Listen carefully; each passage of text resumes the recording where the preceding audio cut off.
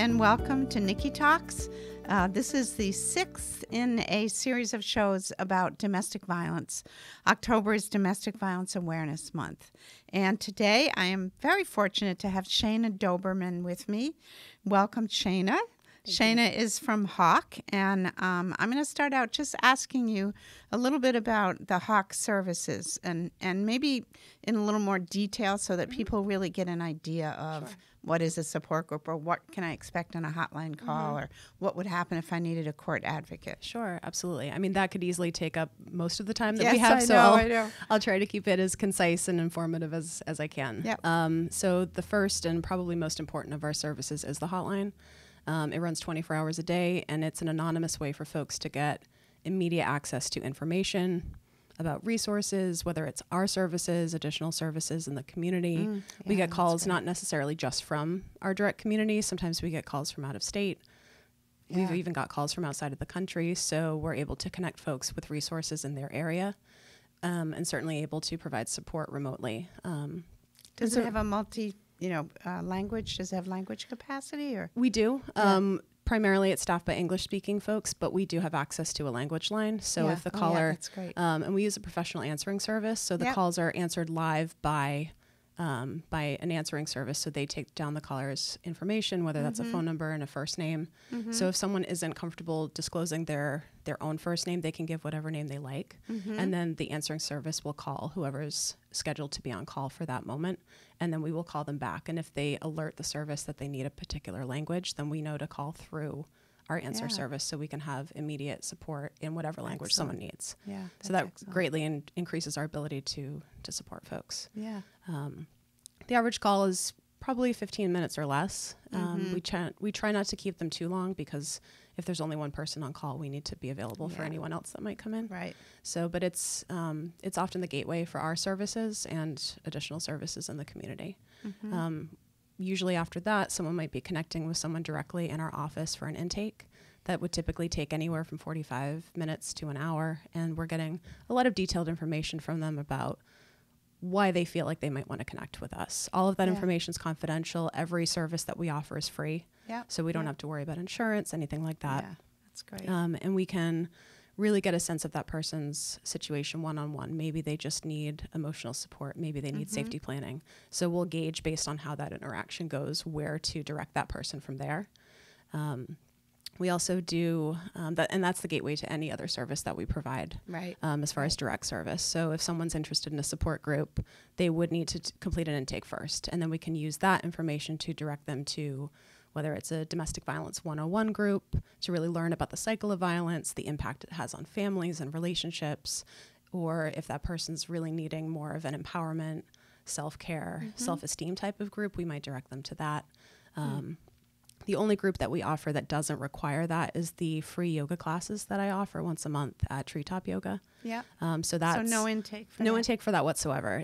Those classes are gender inclusive. They're also open to teens, unlike the rest of our services. Yeah. So someone can just show up to that class. They don't ever have to disclose what their situation was, why they feel like that might be important for them. They can just show up, no talking whatsoever, have an hour, 15 minutes of healthy self-care, and then hopefully leave a little bit more peaceful than they started. That's excellent. So how many groups is HAWC running right now and where? Most of our groups are consistently offered out of the Salem and Lynn offices. Okay. So, and those are closed groups, so they're not open for drop-in. They would need to complete an intake prior and have, they don't necessarily need to be ongoing work with one-on-one with an advocate after that, but they would need to be connected with one of our offices before they could partake in that. And so once you get a critical number, it's a closed group. It's a closed group, yeah. So it could be 3 people minimum. It can be up to like 6 or 7, maybe 8, depending on. But we definitely wouldn't want them to be super large groups. No, right. So you have empowerment groups where you work with survivors. And I'd like to hear more about that. But and then also groups where you are doing possibly some safety planning and psycho ed about domestic violence? Yeah, the domestic violence 101 class is definitely more of a psycho ed curriculum. Yeah. So, and the self-esteem class is a particular curriculum that's used as well. So right now we have 2 advocates out of our Salem office who've been trained on that curriculum. So they're the ones that can offer that right now. The other thing about both of those offices is we have bilingual staff at both of those sites. So we offer support groups in English and Spanish at both locations. So. Excellent. Great. Okay, so hotline support groups, and is there counseling? Not in the traditional sense. So we don't have clinicians on staff, but we do work very closely, particularly out of the Cape Ann office. We have a very strong partnership with Children, Friends, and Family. Right. So we also partner with them for our Parent-Child Trauma Recovery Program. Right. We call that PCTRP for short, which isn't any shorter. No, it's almost as hard. It's almost as long. But it's one of my favorite services that we offer, and it's also the only one that's geared directly towards children. So for families that have children that are under the age of 12 that have experienced either directly or vicariously physical abuse, sexual abuse, verbal, psychological abuse within the family, we partner with clinicians in the community. For Cape Ann, that would be Children, Friends, and Family. In Salem, it's the North Shore Medical Center, and there's also a program in Lynn. So it's 12 sessions or more with the protective parent. And that could also be the protective grandparent if it's the grandparent that has custody.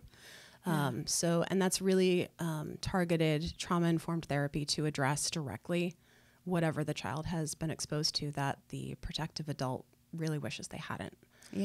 So it's not beating around the bush. It's really saying, oh, so mom told me that you saw this. Or we're aware that you experienced this. So it's really naming it, obviously in a developmentally appropriate way. So that might be using play therapy, drawing, but it's a really beautiful program that, you know, when utilized, really helps families heal. And I think also it sort of provides a safety net for families, because so often victims are wary and afraid of DCF, you know, and hold back information that's really critical about what's happening in the home.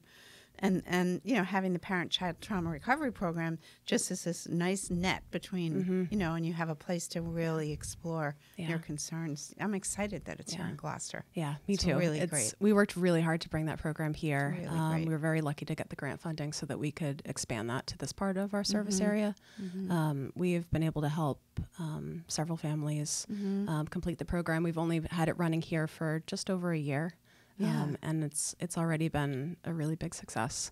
Wonderful. The other great thing about that is, you know, as I know you're aware, therapy is an ongoing, healing is an ongoing process. So once someone completes that program, if there are other children in the family, we might enroll a second child.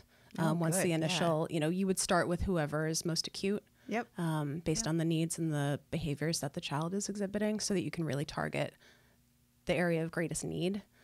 But it doesn't necessarily have to stop there. So we could enroll a second child. That's really great. And then we can also connect them to additional therapeutic services, whether that's in-home therapy, individual therapy. So it's another gateway to a lot of additional supports that a family might not have explored otherwise. And it's all trauma-informed. Yes. So. Yeah, that's really great. Okay, so how about court advocacy? My other favorite part of our services, we have advocates stationed in every court in the service area. So HAWC operates within 23 cities and towns. We only have 3 office locations, but we serve, you know, a wider swath of the community. And so Salem District Court, Essex County Probate Court, Lynn District Court, Peabody District Court, and Gloucester District Court. Every day that there's a judge on the bench. For most courts, that's every day, Monday through Friday. For Gloucester, that's only Monday, Tuesday, and Friday. So, but on those days, we have an advocate, at least one advocate in all of those courts, who's available without an appointment, just to assist someone through the restraining order process, the civil legal process. If they want to know what that looks like, what criteria is involved, how do I file, what's the process, what does that look like? They don't need an appointment to do that, and they don't actually need to be an active HAWC client either. Those advocates are stationed in the court, rain or shine, regardless of whether or not they know someone's coming. Yeah, that's so great. Yeah. Yeah, that's such an important support. So they'll really walk someone through the process, help Perfect, yeah. translate all of the legal language Yep. and say this is what they're looking for in the order. This is this is what's coming next. This is what the judge is asking you. This is what that means. It's such a terrifying thing when you have all Absolutely. that going on at once. Yeah, your adrenaline kicks in, yeah. And court is a public place. Yes. So you never know who's there. And also the alleged abuser could be standing very close to you. At least it used to be true. It probably still is up there. Yeah, not typically for the initial hearing, but certainly if a temporary order is granted, when they go back for the return date to ask for an extension, that's really when that advocate is really crucial. Yeah. We can't speak on behalf of the client and we can't tell them what to say, but there have been, cases where we've literally held someone up. Yeah, of course. Not just standing next to them. And then being able to offer ongoing support. So once the order's been granted, if it's been granted, to go through, okay, so this is what just happened. Yeah. You're probably not going to remember any of this or fragments of it at best. Right. So if you wake up tomorrow and you don't remember what this order means, what criteria is on here, you can come back and ask us. If you'd like to know what's going on with the criminal case, we can follow up on that for you too. And that's a piece of the work that doesn't involve an intake. So if someone hasn't really identified as, I'm a survivor, I fall under this box, and I therefore want services from an agency like HAWC, they can still get that support through the civil and criminal process without having to attach that label to their identity. Yeah. And that's really helpful for a lot of folks.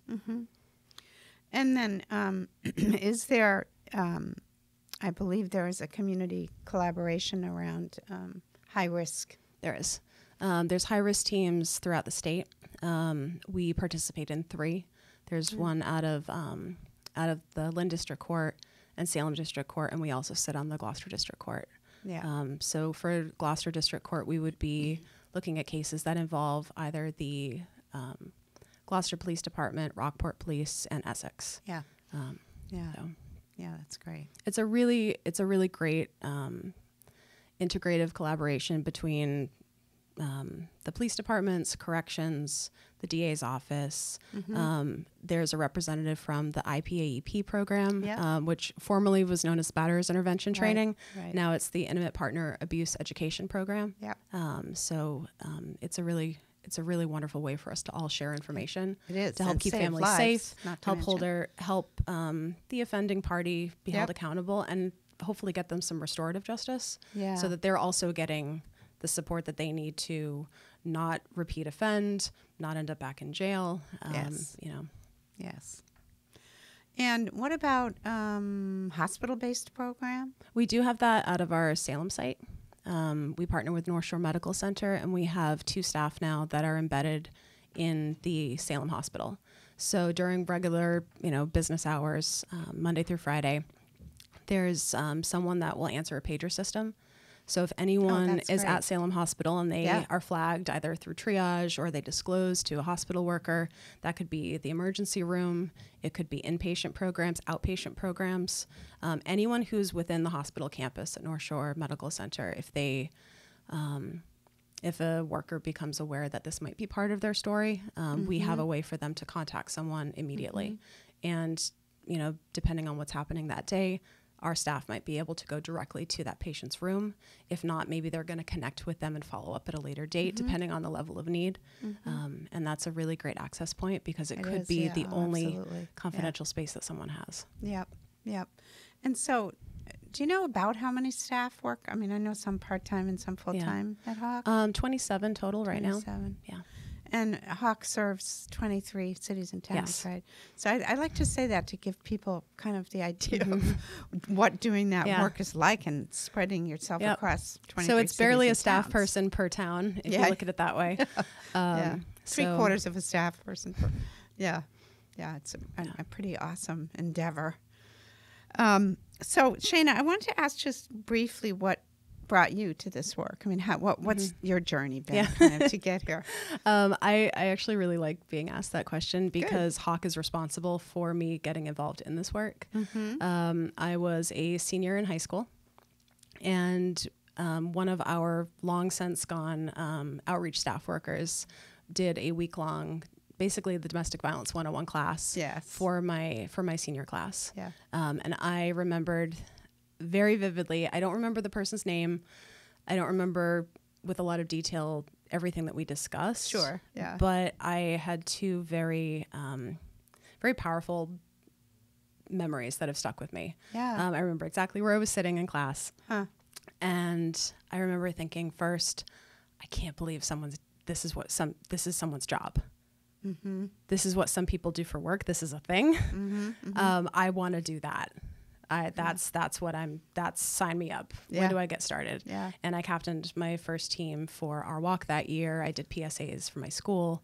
Yeah. And I've been doing this work ever since. So Yeah. going on almost 20 years. The other very powerful thought that I had, and I still feel that way today, is that you are too late. High school is way too late to be talking to anyone about issues about consent, healthy relationships, how to be respectful of each other, having agency over your own body. Mm-hmm. By the time you're a senior in high school, you're already dating. You're already engaging in all kinds of things, and you have established patterns of behavior that you now might need to unlearn. Yeah. That started me on the path that I'm very actively still working on now. Yeah. And it's been, I've worked very closely with HAWC over the years. I used to work for the Rape Crisis Center. Right. And it's very much like a homecoming for me to be officially part of the agency now that started me on this process. That's great. So yeah, that's really great. I know there are those sort of epiphany moments in our lives. Sounds like one of those. Yeah.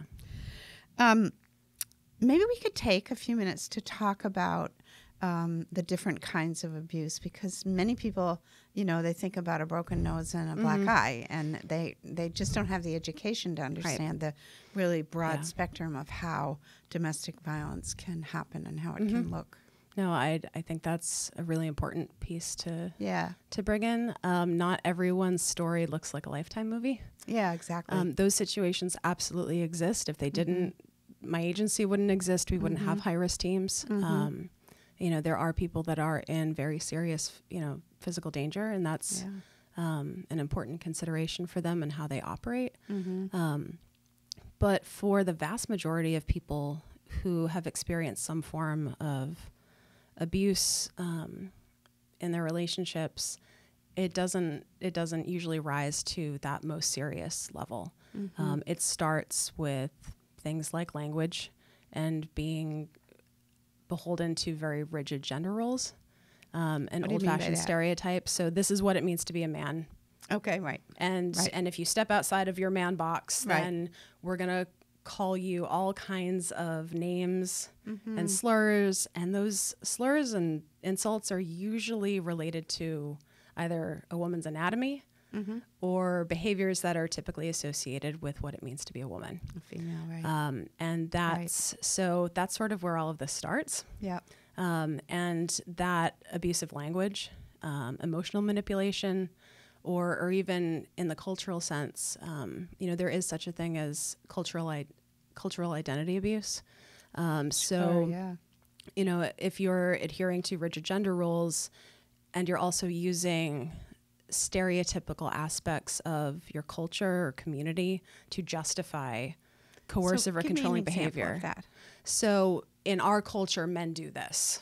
Yeah. And in our culture, the women do X, Y, Z. Yeah. And if you're not following along those lines, then you're not a real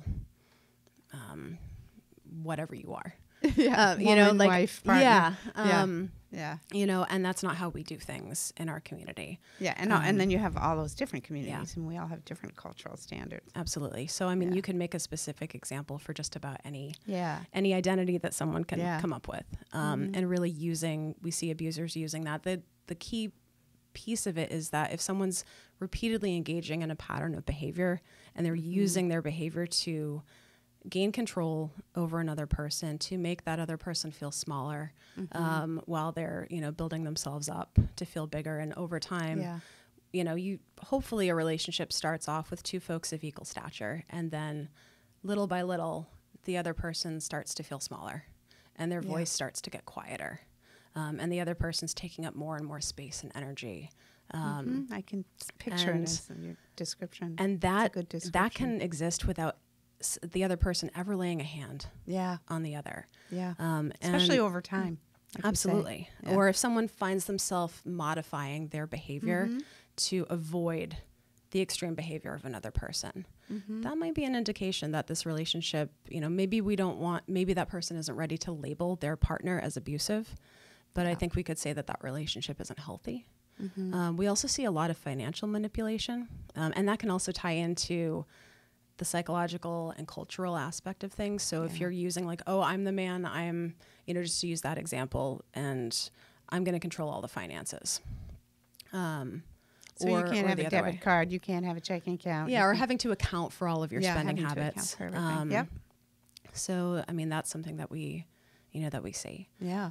Or if someone isn't being respectful of another person's sexual boundaries, maybe there isn't a lot of overt force happening in that relationship, but if someone's engaging in behaviors that they're really not comfortable with, and they don't feel like they're able to have that conversation and that their boundaries will be respected, right, that absolutely falls under that category too.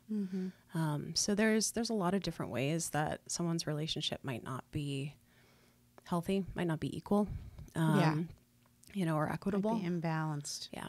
Yeah.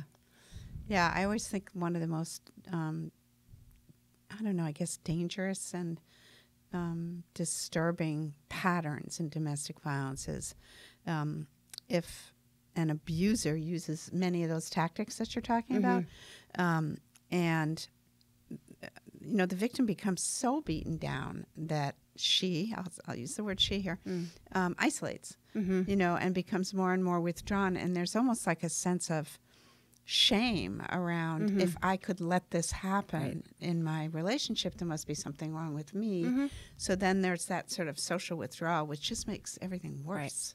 I think what happens for most relationships is, the person that is modifying their behavior to appease the other person, they've seen glimpses over time of what that person's capable of in a good way. Yes. They've had the hearts and flowers, they've had the honeymoon phase. It probably started off beautiful. Most relationships that can be considered abusive don't start off with a bang. Right.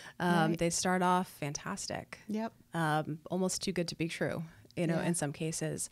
And, your victim survivor has seen that the other person is capable of being better. Right. Of being kind, of being compassionate. Right. And sometimes that person never existed. Yeah. And sometimes that person is there, but they're buried. And we're all a product of our life experiences. And there's usually a reason why someone is the way they are. Yep. Whether it's because of learned patterns of behavior, whether it's because of some cognitive or psychological issue, it doesn't really matter why. But a lot of the work that we do with folks is helping them recognize what their own voice sounds like again. Yeah. Or maybe for the first time. Maybe. Yeah. Most of the time when I'm interacting with someone initially, they have no idea what they want to do. Yeah. Yeah. They're certainly not ready to leave. That might one of not the even hardest be things. an option. That's a hard thing for people to understand, I think. I mean, it's kind of a classic. Why doesn't she just leave? But a lot of people don't know the answer to that. Right. A lot of folks don't necessarily know what they want, but usually by the time I'm interacting with someone, something has shifted for them, and whatever's been happening to this point isn't, for whatever reason, it's not working anymore. Yep. And which brought them to you. Yeah. And folks don't find themselves in these relationships because they're stupid or because they're weak. The folks that I have the privilege of working with are some of the most intelligent, incredibly compassionate, and fiercely strong people that you have ever met. And they stay because they can put up with more. Yeah. And get by with less. It's not because they like being treated the way they're being treated. And it's not because it's often not because they don't see what's in front of them. It's because they know the other person's capable of being better. Or at least they feel and they hope that. Right. And they're able to manage what they're dealing with until they can't anymore. For whatever reason, they just can't do it anymore. And then they look back and think, why? And it doesn't, and usually it's because they had more compassion for the other person than they do for themselves. Yes. Yes. Which is sadly not an uncommon phenomenon. You're sort of touching upon what you mentioned earlier, is the concept of the cycle of violence. And I like the way you say that a victim can see her abuser in his very best light, and remember that. And have compassion for why they are the way they are. Yeah. And I do want to, to make sure that we're mentioning, the other ways that these relationships can look like, because there are way more men that have experienced unhealthy, abusive relationships than the general population would believe. Right. It's much more common than folks think. Yeah, and really hard for men to come forward. Incredibly hard. And it's I don't want to think that it's easy for anyone to say, no. Hi, I'm going to put this label on myself, and that also means that I have to put this label on my partner. Because to some extent, if you're going to identify as a victim, as a survivor, as someone who is being abused, then what does that mean about the person that you're receiving that behavior from? Right. And most folks are not willing to label their partner, their co-parent, someone who they care deeply about. They're not willing to put that label on them. Yep. And that's a huge internal barrier. It is. And for men who have experienced this, regardless of their sexual orientation, whether their partner's male or female or trans, it doesn't matter that much for them. But our general society makes jokes. They don't believe that it's possible. And regardless of whether that man is experiencing physical violence or whether he's just been, I shouldn't say just because that sounds too minimizing, whether he's experiencing verbal or psychological abuse, which we know is much more damaging over time. It is. Physical wounds heal, but the insidiousness of verbal and psychological abuse, it just stays with you. So there's a lot of things that are very different about his experience. And then for folks that don't fall within the gender binary, there's an enormity of other barriers and roadblocks to services, to support, that makes their situation even more complicated. Right. And then if you're dealing with someone who doesn't have documentation, there's a whole nother level of concern there. Yeah, and I think it's important to remember. We used to do a volunteer training exercise called Blankets of Distress. I don't know if you ever heard about it, but that's what it was. It was basically just, saying, look at all of the things that are silencing this person. And they keep piling up, everything from immigration status to English as a second language to, all kinds of things. And eventually, if the blankets get heavy enough, you can't hear that person's voice. No, you're suffocating. Yeah, you're suffocating. So we only have a couple of minutes left, and I wanted to ask before we close two things. One is, what's your advice for people, or just share your thoughts, for people who are witnessing a child, an aunt, a best friend, going through and trying to survive an abusive relationship? What is the best way for that bystander to really help? I think there's two important things that there's a lot of things they can do. Maybe this isn't the first, but it's the first thing that's coming to mind for me, that folks might not necessarily think about, is they can take that experience and share it with the young people in their lives, with their friends and coworkers and colleagues and other family members, anybody who will listen, about, hey, I saw this situation and this is how it impacted me, and that didn't really feel right, and that's not how we treat people. Yeah. There's always a learning opportunity. Yes. And so important. One thing we know for sure is that a problem doesn't get fixed by ignoring it. So I would definitely want to just plant that seed. And then as far as interacting with the person of concern, letting them know in an open way that, I just want to check in with you. Are you feeling all right? Or, I just want you to know if you ever need to talk about anything, I might not know what you're going through. I might not have the answers, but I'm willing to listen. It's the non-judgmental, really critical. Yeah. The worst thing that anyone can say to someone that they're concerned about is what you should have to, must, can't. Exactly. Bad words. Any of those directives. It's another reason why folks don't necessarily want to connect with someone like me, because they think I'm going to tell them what to do. Exactly. And that's actually part of our job. Yeah. To be unbiased. Like, I can offer you guidance, I can offer you information about what one course of action might lead you to, but I don't have a personal opinion about what decisions you make. Mm-hmm. Your choices are your own. Critical. And my door is open. It might be locked for security reasons, but figuratively, my door is always open. Exactly. No matter what you choose. I've had folks drop restraining orders, put them back on. Yeah. I've stood up with folks in court as they've vacated an order of protection. Yep. And, that can be a difficult thing to help someone through, but they need to know that we're here unconditionally. Yeah. That's, to me, to some degree, it's the most important thing. And it's the most important message, because we all want to tell people what to do. Right. Just leave or whatever it is we want to say. And it's not helpful. It does not help. I mean, you might need to share that with someone else. Yeah. Like, I saw this happen, and I really care about my friend, and I really want to tell them this. Yeah. Absolutely have that conversation, just not with the person you're concerned about. Yeah. No, exactly. It shouldn't be the other person. It shouldn't, if you have a survivor in your life, or you think you do, it's not that person's responsibility to help you feel better with what you're experiencing vicariously. They have enough on their plate. Yeah. I would encourage that person to seek their own support. Mm-hmm. And that might be with us. Mm-hmm, we're happy to work with significant others and providers. That's good. That's Maybe great. A provider's client does not want to work with us. We can still work with the provider. Give them guidance, give them feedback, even without disclosing who their client is. Yeah. Yeah, that's really important.